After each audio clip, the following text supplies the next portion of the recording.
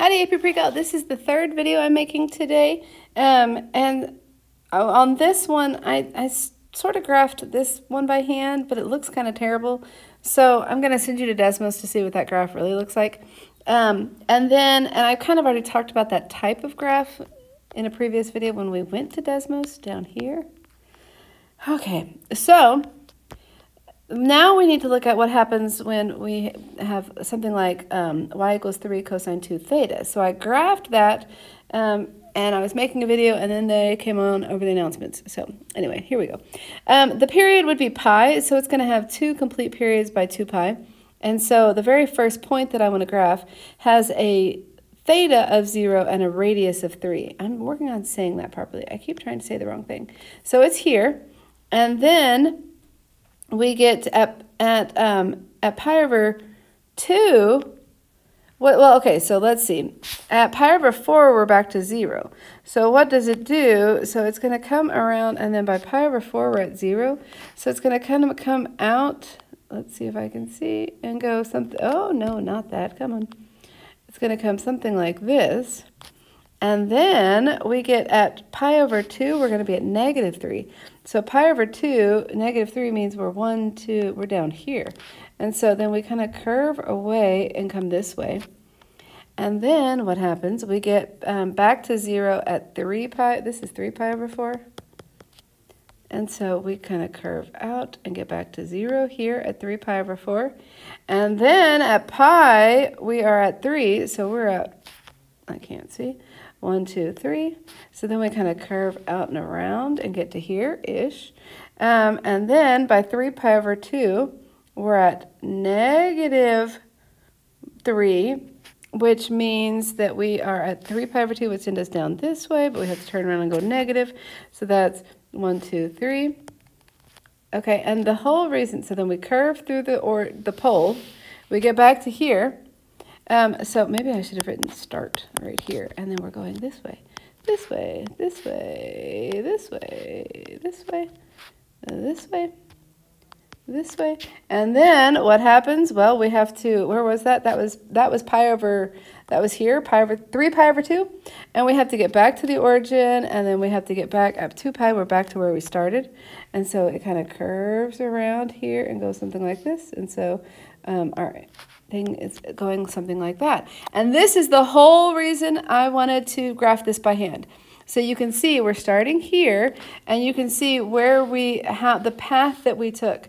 Okay, if I come to Desmos, let's come back to the one with roses and turn off this. The roses one, why do I have, oh, okay, I was giving different variables. Let's make that something bigger we can see. Let's say 6. That's a great number. What happens here with, this was cosine. What did I just graph? Cosine. Oh, good. Okay. If I graph cosine, notice this petal has a length from the very center. It comes all the way out to 6. And it has, the length of the petal was that value, the constant out in front, and then we had this 2 theta, which actually gave us 4 petals. And so we're going to look at that in just a second. Actually, I'll do that now while I'm thinking about it. Watch what happens if I give this a value of 4. Now I still have the same length petal. It has a length of 6, but now there are 1, 2, 3, 4, 5, 6, 7, 8. There are, when that value inside, maybe call it A, call it B, when that value is even, we're going to have twice as many petals as that number is. So say 6, we should have 12 petals. You can pause the video and count. I'm not going to. If I have 4, it should have 8 petals. If I have 20, it should have, pause the video, go ahead and count. There should be 40 petals, but ain't nobody got time for that. So it has twice as many. Now notice, in just a second, we're going to look at what happens when we get an odd number. Now when I have an odd number, I have exactly the same number of petals. So when that's 7, I have 7 petals. When it's 9, I have 9 petals, etc. When it's 3, we had 3 petals. Okay, now the other thing that's important with this is that when it's cosine, it does have a point here. So like we have, and I've talked about this in some of the other videos, but basically your cosine curve is going to have that f of 0 is equal to 3 or whatever. So f of 0 is going to equal this a value. So let me come down here for just a second. Which variable determines the number of petals? The way that I wrote this, b. Do all values behave the same? No. When b is even, we have 2b, not 2b, 2b or not 2b? Okay, we have twice this number of b. We have 2b petals. And when b is odd, comma, we have b petals. Okay, which variable determines the length of an individual petal? That's a. Okay, and in either context. Okay, how do roses differ when using sine versus cosine? Okay, so with cosine, that's where we have g of 0 is going to be equal to a. Whereas g of, well, pi over 2 times anything. Anyway, there's other things where we get to the pole in a different way. The sine, if I look at f of 0, I'm going to plug in, if I have a times sine of b times 0, that's so funny, here's an extra set of parentheses so we see what's happening. What is sine of 0? Well, sine of 0 is equal to 0, so this a times 0 is just 0. Okay, so the you won't have a petal, let's see, let's come to Desmos. On Desmos right here, notice we've got this point where when our theta is 0, we had a point there.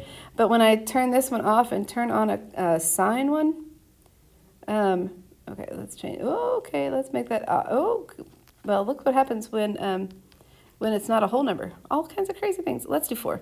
Okay, notice sine doesn't have anything here. Its first petal is going to be rotated a little bit off of that x-axis. So it still has symmetry with the x-axis. That's neither here nor there. Hopefully that was helpful. Did I answer every question on here? How do roses differ when using sine versus cosine? Basically, the cosine one is going to have a point. It's going to have a petal that's kind of centered around either this side or this side, depending on if it's positive or negative and how many petals and all that kind of stuff. And sines are going to be a little bit shifted off from that. So hopefully that made sense. This one is going to have 3 petals. The length of the petals will be 4. And I don't feel like doing this on the video. So go to Desmos and see what that looks like. But it is important that we know where to start and which way we're going and how far we've gotten to different things. But I have more to help us practice that idea coming up. All right, good luck. Go study, practice, subscribe, all those things.